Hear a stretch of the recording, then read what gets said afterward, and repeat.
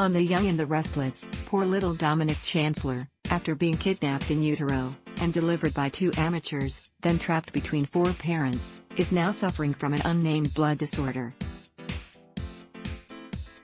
Let's call it aplastic sickle cell. And the only cure for aplastic sickle cell is a bone marrow transplant. So far, so soapy.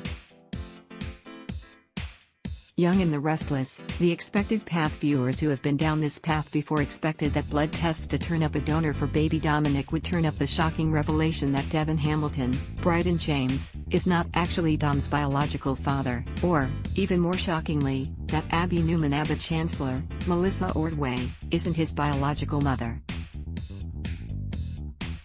YNR fake out. But then, within the span of one episode, Abby learned that she was only a 50% genetic match to Dominic. Luckily, Devin was 100% match, so, yay, bone marrow acquired. What was the point of this exercise? Fans fumed. We didn't learn anything we didn't know already. What a waste of airtime. Young and the Restless plot twist. But, wait, the more scientifically minded viewers noted. Sure, it sounds like good news. And it sounds like Dom has been proven, once and for all, to be Abby and Devin's biological child. But the reality is that a child is statistically likely to only be a 50% genetic match to any one parent. Ironically enough, you are more likely to be a 100% genetic match to a total stranger, than you are to be that with either one of your parents. So is Y&R messing with us?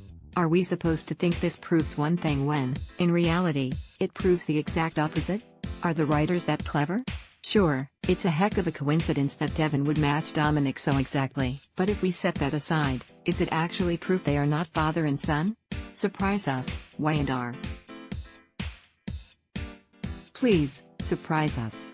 The Young and the Restless, airs weekdays on CBS. Check your local listings for airtimes.